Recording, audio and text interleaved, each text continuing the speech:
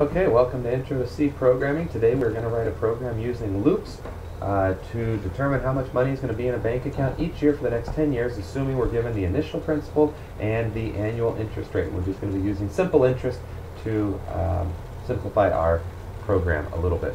So go ahead and open up Visual Studio.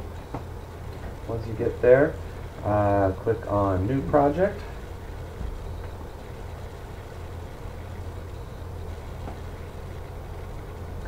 And make sure we select Win32 console application. I'm going to name mine Interest.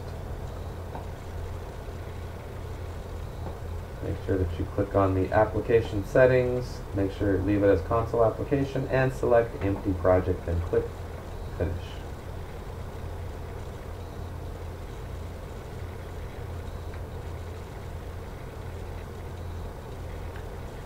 After the Solution Explorer comes up over here on the left side of your screen, right click on Source File, say Add New Item, select the CPP file, and I again am going to name mine Interest. This time I'm going to put a .cpp at the end of it, click Add.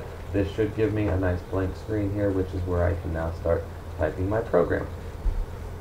The entry point to any C program is going to be your main function, so we'll put that in. If I want to do any kind of input or output in C, I have to include the standard io.h header file. Alright, I want to read from the user the initial principal and the annual interest rate. So we need to create two variables representing the initial principal and the annual interest rate. So let's go ahead, let's see, the initial principal, let's say this is going to be a double. We have high hopes that this is going to be a very large number. And the annual interest rate, this needs to be, this could be a double also. So I'll go ahead and create another one called interest rate. Okay, let's prompt the user. Please enter the initial principal and then read it from the user. A double is a long float, so %LF. And then put that into the principal variable, and then we will read, please enter the interest rate.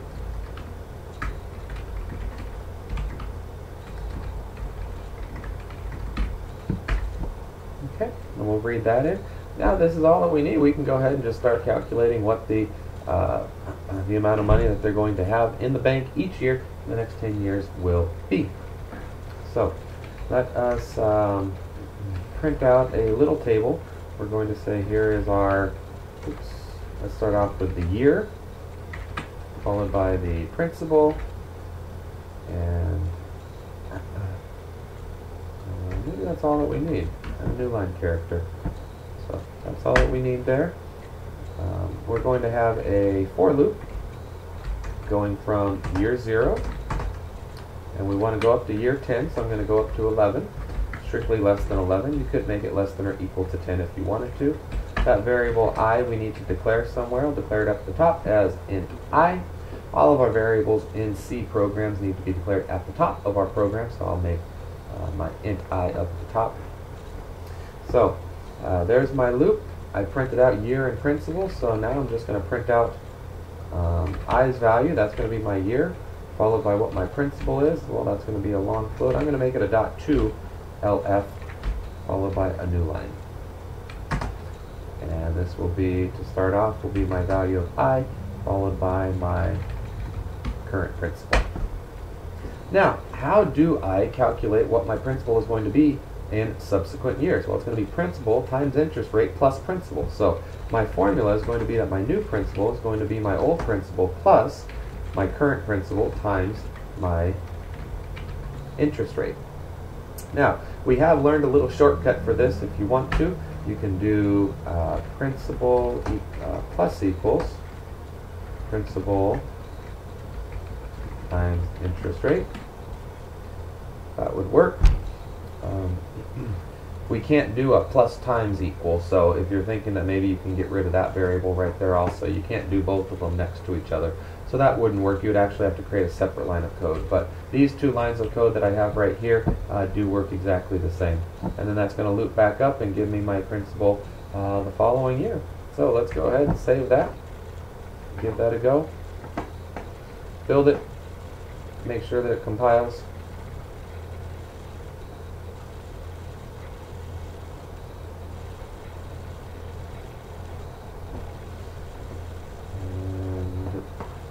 Mine's going to succeed. It should say down here, build succeeded as soon as it does.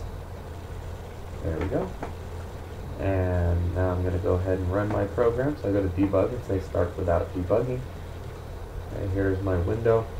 And let's say that I start off with $100 and my interest rate is 10%. So I'll do a 0.1 for 10%. And it prints out there is what I'm going to have each year. So you see that the first, in year 0, I started off with 100. In year 1, I then have 110. That's right, that's 10% interest. In year 2, I have 121. Well, I added $11 instead of just $10 that year, and so on. So this actually works out well. If you can ever get an interest rate of 10%, you should probably take it. Put a lot of money in that account. That'd be a pretty good interest rate. Okay, you notice that I had to put 0.1 in as my interest rate instead of 10%. If you want to allow them to put percentages instead, I need to type in 10. Then what you're going to need to do is take your interest rate down here in your formula and just divide it by 100. And then you can allow them to actually put a whole number like 10% instead of 0.1 for their interest rate. Could I have written this with a while loop instead of a for loop? The answer to that is absolutely. So what I'll do is I'll just comment out the for right there. I could have written this as a while loop instead. The difference is that, first of all, I need to make sure that I have initialized my variable I before I start. And then inside of my loop, make sure that I increment my value of I. So what you see is that using a for loop puts all of those statements on the same line as opposed to putting them on separate lines. I could put them on separate lines. Here's my initialization, here's my while, here's my condition, and there's my increment. You still see all of them. They're just on different lines than they were in the for loop, which made it a little bit more compact. For loops are typically preferred a little bit more than while loops if all you're doing is iterating over a certain set of values. In this case, we want to loop exactly 10 times. Or in this case, we're actually looping 11 times. But so the for loops are typically preferred if that's the case. If you're looping over some condition, not just like a numeric condition, but whether or not some condition is going to be become false at some point, then the while loop is going to be preferred over that. So let's try this again. $200 is my initial principal, and let's say that I have a 0.01. So that would be a 1% interest rate. And there you see that it still prints out. Works just the same having a while loop instead of a for loop. I could also do this. Let's do one more way of doing this. I'm going to go ahead and comment out a couple more lines here. Actually, I'm going to leave that one in, and I'm going to make this a do while loop instead. So there's my do, and my while is going to be at the bottom while I is less than 11. I still have my plus plus inside of it. And this is going to make sure that I get inside of it at least one time though. And that should work the same way. Let's go ahead and build that up, and then we will run it. Let's make sure that it still works. Initial principal. Let's go back to our 100 with a 10% interest rate, and you see that all of the numbers still do come out the same. So it still works correctly there. So that's using all three of the different loops. If I were writing this program, I would do it the way that we did it the first time, which is using a for loop, since we're just iterating a finite number of times based on a numeric value.